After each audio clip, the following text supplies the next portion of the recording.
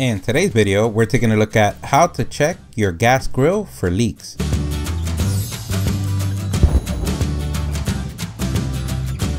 This is so easy, anyone could do. Everything that we use on the video, we're going to leave a link on the description. So you felt like starting up the grill today, but you have this unusual smell of propane. Don't worry, today we're going to show you how to check for leaks on your propane connection. And remember, safety is the #1 thing. The last thing you want on a clear sunny day is to die. We want all the barbecue to happen inside the grill and not outside.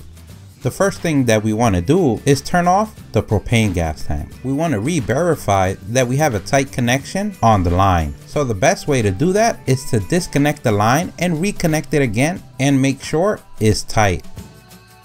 If you reconnect it again and you still get the smell, it can be an oil ring in the rubber connector or the actual propane tank. And if that's the case, you want to replace the propane tank, the oil ring, or the entire hose. Now that we reconnected the hose, we can go ahead and turn on the propane tank again. We're going to get an empty spray bottle and creating a mixture of soapy water, which is water and a couple of drops of soap. Give it a little shake and you're done.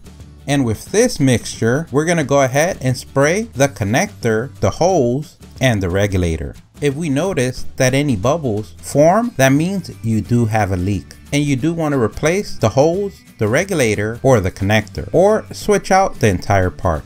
If you don't see any bubbles forming, we can move on to the third step. We're going to follow the hose to the top of the grill and spray where the hose connects to the grill. And using the same technique, we're going to verify if any bubbles form.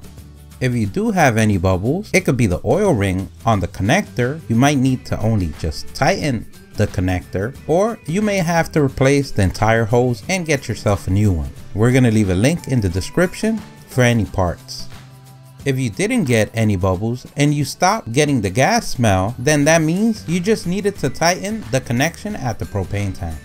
But if you still get the propane smell, then that might be that somewhere inside your grill there's a leak. That could be due to rust, bad connections, or damaged parts. In this case, it'd be good to turn off the propane tank and not use your gas grill. Contact your specialist or manufacturer for the next steps. If everything went well, you're ready to turn on that grill and cook yourself a 5-star meal, Michelin star hot dog. Don't forget, if you liked the video, please give us a thumbs up. That really helps. If you have any questions, place them in the comment section below. Don't forget to subscribe, follow us on social media. Thank you for watching, and here's a link to our latest video.